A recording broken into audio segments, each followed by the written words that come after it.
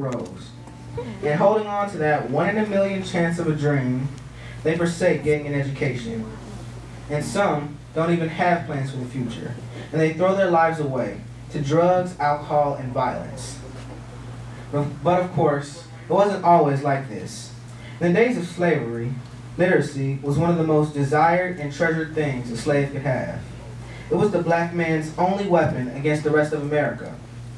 If slaves had an education, they could get a job, they could break free from slavery, and they could rise from their lowly position in life and bring the next generation the same opportunities.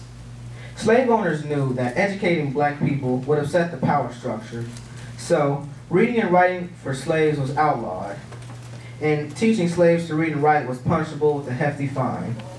In those days, slave owners aimed to, in the words of slave owner Willie Lynch, keep the body, take the mind.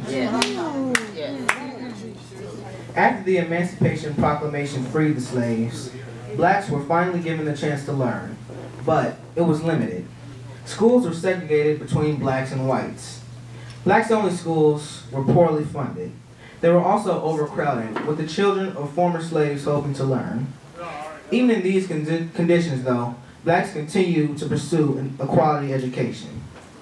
This pattern of poor education for black people persisted until 1954, when the U.S. Supreme Court overturned the law allowing for segregated schools in the court case of Brown versus the Board of Education. However, since many predominantly white schools weren't near blacks or they costed too much, and since racial tensions were still high, schools remained, in a way, segregated.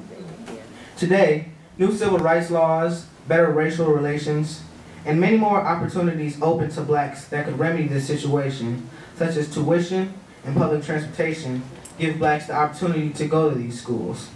However, with the things mentioned above, also came a sense of complacency and satisfaction for the norm. Black people became okay with the current standards of education. They began to accept schools with low to mediocre funding, with overworked and underpaid teachers, with little effort, and a bleak and unforeseeable future. I say that that's not at all acceptable. I'm not okay with the status of things, with low-funded schools and unmotivated students letting life's opportunities